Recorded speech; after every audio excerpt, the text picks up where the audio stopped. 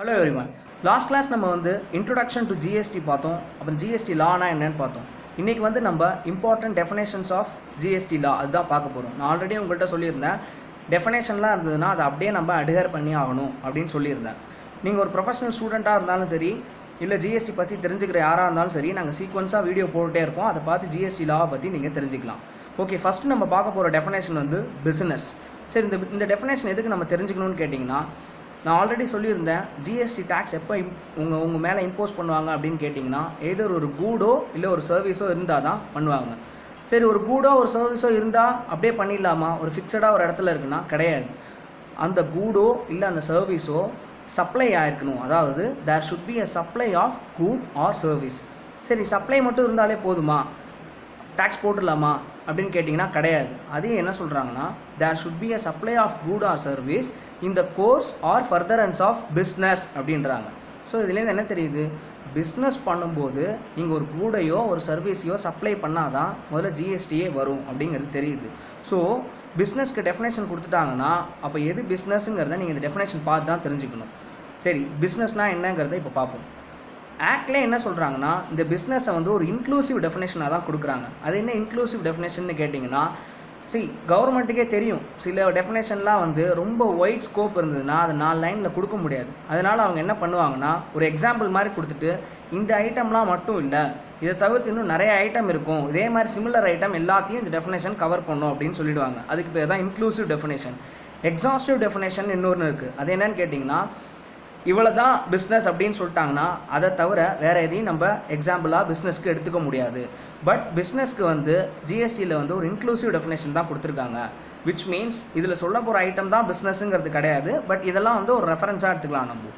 So first அவங்க சொல்கிறது வந்து ட்ரேட் அப்படின்றாங்க. ட்ரேட்னா வாங்கி விற்கிறது, அது ஒரு பிஸ்னஸ். ஓகே, நெக்ஸ்ட் வந்து மேனுஃபேக்சர், ஒரு பொருளை உற்பத்தி பண்ணிங்க அப்படின்னு சொன்னீங்கன்னா அது ஒரு business. Profession, chartered accountants, company secretary, doctors, advocate, இவங்க எல்லோரும் பண்ணுற சர்வீஸ் இருக்கு இல்லையா, அது ப்ரொஃபஷன். வேஜர், ஒரு இடத்துல பெட்டிங் நடக்குது, அது கூட ஒரு பிஸ்னஸ் அப்படின்னு தான் சொல்கிறாங்க அவங்க. சரி, நல்லா தெரிஞ்சுக்கோங்க, நம்ம வந்து பிஸ்னஸுங்கிறது வந்து ஒரு நேச்சரை தான் குறிக்குது. இது வந்து சப்ளை கிடையாது.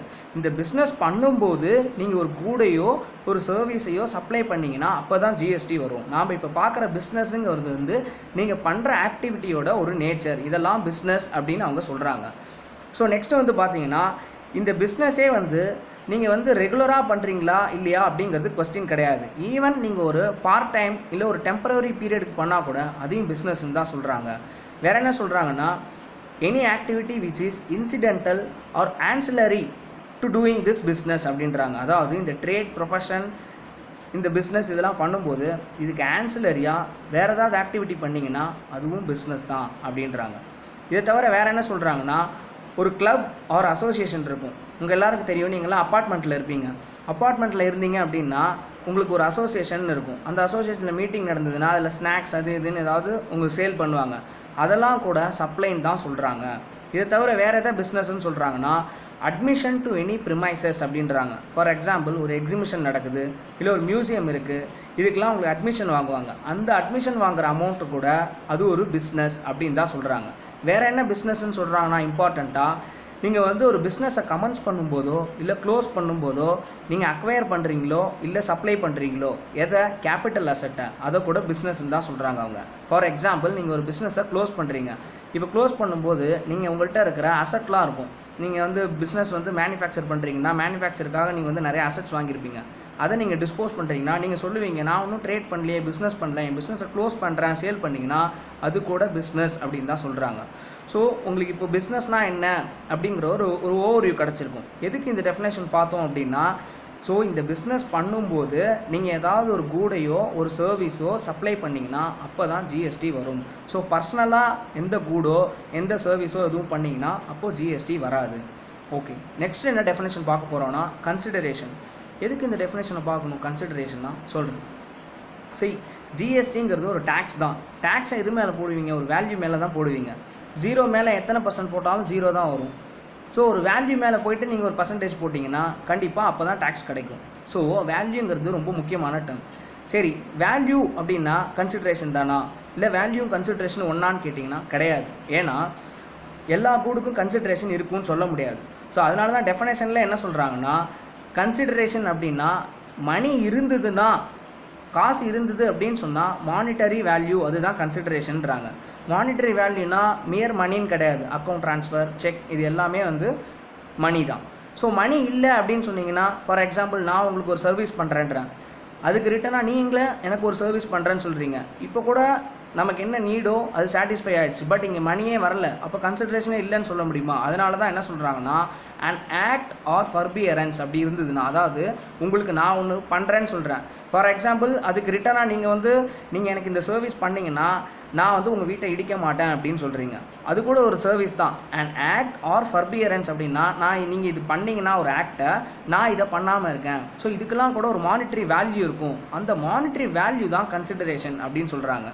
ஓகே, இப்போ கன்சிடரேஷனே இல்லை அப்படின்னா இப்போ ஜிஎஸ்டியே வராதான்னு கேட்டிங்கன்னா கிடையாது. கன்சிடரேஷனே இல்லாத கேஸு கூட ஜிஎஸ்டிலாம் வரும்.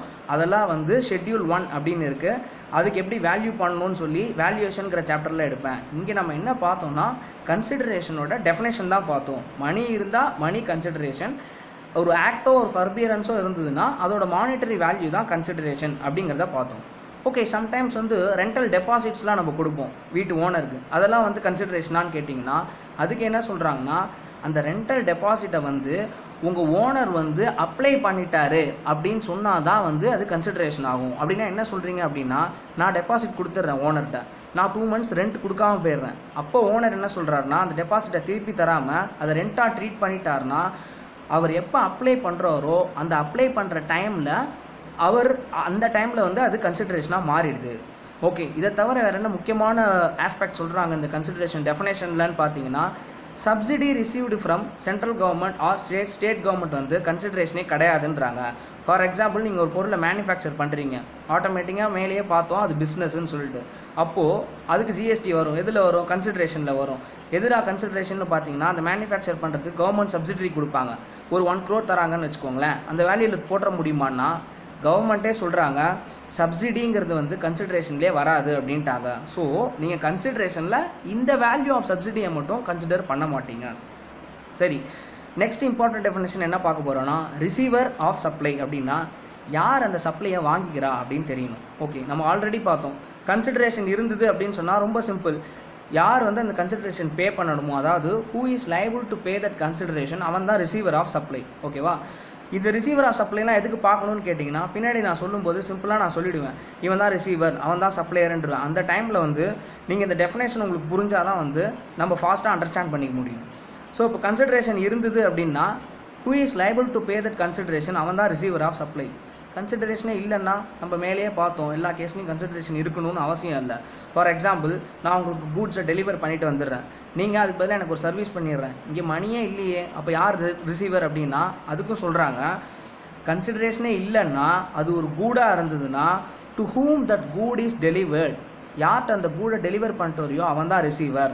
R to whom it is made available அப்படின்றாங்க. இந்த கேஸ் எப்போ வரும்னா, நான் ஒரு பில்டிங் இருக்குது, அந்த பில்டிங்கை உங்களுக்கு ஃபர்னிச்சர் எல்லாத்தோடையும் சேர்த்து சேல் பண்ணிடுறேன். பில்டிங்க்கு வந்து ஜிஎஸ்டி வராது, ஏன்னா நம்ம லாஸ்ட் கிளாஸ்லேயே பார்த்தோம் அது ரிமூவபிள் ப்ராப்பர்ட்டி. மூவபிள் ப்ராப்பர்ட்டிக்கு தான் ஜிஎஸ்டி வரும் அப்படின்னு பார்த்தோம். சரி, இப்போ அந்த ஃபர்னிச்சர் எல்லாத்தையும் சேர்த்து தான் வைக்கிறேன். ஃபர்னிச்சர்லாம் மூவபிள் தான், பட் நான் உங்களுக்கு ஒன்றும் டெலிவரும் பண்ணல, சப்ளையும் பண்ணல, நீங்கள் போய் யூஸ் பண்ணுறீங்க, ஆக்குபை பண்ணிட்டீங்க. அதனால தான் என்ன சொல்கிறாங்கன்னா, to whom it is made available, நான் இது எல்லாத்தையும் உங்களுக்கு அவைலபிள் பண்ணிட்டேன் யூஸ் பண்ணுறதுக்கு. அப்படிங்கிற கேஸில் யாருக்கு அவைலபிள் பண்ணுறனோ அவன் தான் வந்து ரிசீவர் அப்படின்றாங்க. சர்வீஸ் இருக்குது, அந்த சர்வீஸுக்கு கன்சிடரேஷன் இல்லை அப்படின்னா யாருக்கு வந்து அந்த சர்வீஸை பண்ணுறோமோ அவங்க தான் ரிசீவர். இது வந்து செல்ஃப் எக்ஸ்பிளனேட்டரி, எல்லாருக்கும் புரியும். ஓகே, நெக்ஸ்ட்டு வந்து சப்ளையர் அப்படின்னா யார் சப்ளை பண்ணுறானோ அவன் தான் வந்து supplier of good or service. அதாவது பொருளை விற்கிறான்னா அவன் தான் வந்து supplier of good, service provide பண்ணுறான்னா அவன் தான் வந்து supplier of service. Okay, next வேறு என்ன டெஃபினேஷன் பார்க்க போகிறோன்னா, டாக்ஸபிள் டெரிட்டரி அப்படின்றாங்க. அப்படின்னா என்னென்னா, எந்தெந்த இடத்துல ஜிஎஸ்டி லா அப்ளை ஆகுமோ அதுதான் டாக்ஸபிள் டெரிட்டரி. ஜிஎஸ்டி லாங்கிறது வந்து it is applicable to whole of India including Jammu and Kashmir. நிறைய ஆக்ட் நீங்கள் படிச்சிருந்தீங்கன்னா தெரிஞ்சிருக்கும். சில ஆக்ட்லாம் வந்து applicable to whole of India accept Jammu and Kashmir அப்படிம்பாங்க. ஸோ நம்ம வந்து எந்த இடத்துல வந்து அப்ளிகபிள் ஆகுமோ அதை தான் டாக்ஸபிள் டெரிட்டரின்றோம். ஜிஎஸ்டியை பொறுத்த வரைக்கும் காஷ்மீரியை விட்டுடாமல் ஜிஎஸ்டியை வந்து இன்க்ளூடிங் காஷ்மீர் தான் வந்து அப்ளிகபிள் பண்ணியிருக்காங்க. ஸோ டாக்ஸபிள் டெரிட்டரினா எங்கெல்லாம் அப்ளிகபிள் ஆகுமோ அதுதான் taxable territory, whole of India including Jammu and Kashmir. Okay, taxable person அப்படின்னா யாருன்னா who is liable to pay tax, அவன் தான் வந்து டாக்ஸபிள் பர்சன். இந்த டெஃபினேஷன்லாம் எதுக்கு நீங்கள் தெரிஞ்சுக்கணுன்னா, நான் பின்னாடி சொல்லுவேன் ஒரு டாக்ஸபிள் பர்சன் இந்த சர்வீஸ் பண்ணால் தான் வந்து ஜிஎஸ்டி வரும். அந்த டைமில் உங்களுக்கு புரியலன்னா இந்த வீடியோவை பார்க்கலாம். டாக்ஸபிள் பர்சன் அப்படிங்கிறவன் யார் அப்படின்னு சொல்கிறாங்கன்னா ஜிஎஸ்டியில் who is liable to be registered அப்படின்றாங்க. அப்படின்னா ஜிஎஸ்டி வந்து எல்லோரும் ரிஜிஸ்டர் பண்ணணுங்கிற அவசியம் கிடையாது. உங்களுக்குன்னு ஒரு செட்டன் லிமிட் கொடுக்குறாங்க, 20 lakhs அந்த மாதிரி டேர்ன் ஓவர்லாம் தராங்க. அதெல்லாம் தாண்டினா தான் நீ வந்து ரிஜிஸ்டர் பண்ணணும் அப்படின்றாங்க. ஸோ அந்த டேர்ன் ஓவரை நீங்கள் ஆட்டோமேட்டிக்காக க்ராஸ் பண்ணிட்டீங்க அப்படின்னு சொல்லிட்டீங்கன்னா நீங்கள் liable to be registered. Okay, அவன் மட்டும் தான் டாக்ஸபிள் பர்சனான்னு கேட்டிங்கன்னா அவங்க அதை மட்டும் சொல்லலை. ஆர் நீங்கள் வாலண்டரியாக ரிஜிஸ்டர் பண்ணிங்கன்னா நீங்களும் டாக்ஸபிள் பர்சன் தான்.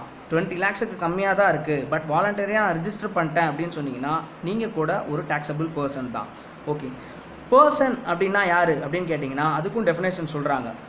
அவன் ஒரு இண்டிவிஜுவலாக இருக்கலாம், ஒரு கம்பெனியாக இருக்கலாம், ஒரு ட்ரஸ்ட்டாக இருக்கலாம், ஒரு சொசைட்டியாக இருக்கலாம், ஒரு பார்ட்னர்ஷிப் ஃபார்மாக இருக்கலாம், ஆர் ஈவன் எ company incorporated out side India. இதுதான் நம்ம முக்கியமாக கவனிக்கணும். ஸோ ஒரு ஃபாரின் கம்பெனி இருக்குது, அந்த ஃபாரின் கம்பெனி இந்தியாவில் இருந்தால் கூட அதை கூட ஒரு பர்சனாக தான் ட்ரீட் பண்ணுறாங்க.